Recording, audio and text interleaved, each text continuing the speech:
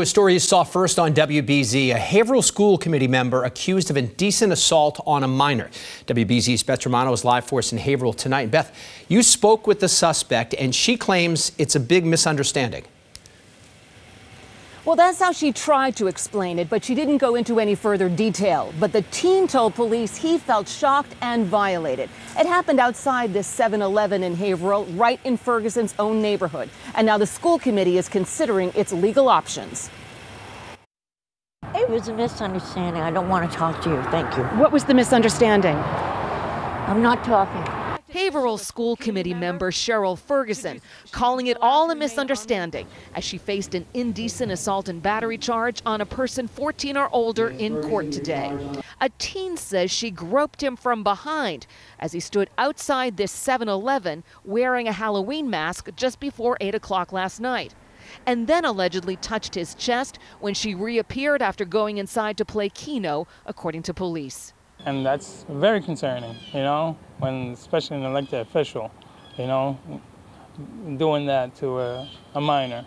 My name is Cheryl Ferguson. I'm running for school committee in Ward 3. She's currently serving her first term on the Haverhill School Committee, but it's not her first brush with the law.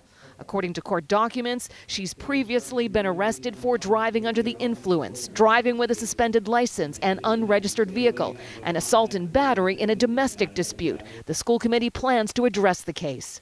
To try to resolve any issues and build confidence within the community with regard to the school committee. Should you be allowed to remain on the board? You don't think you should be? No.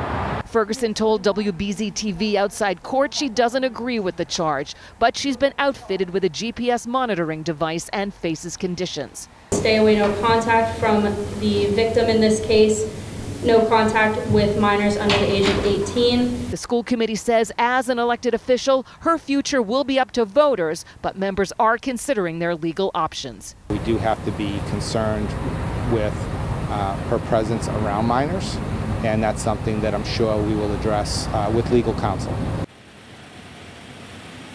Now, the mayor of Haverhill tells us she will restrict Ferguson's access to any school property in the city.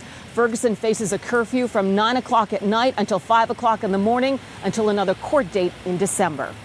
Reporting live from Haverhill, I'm Beth Germano, WBZ News.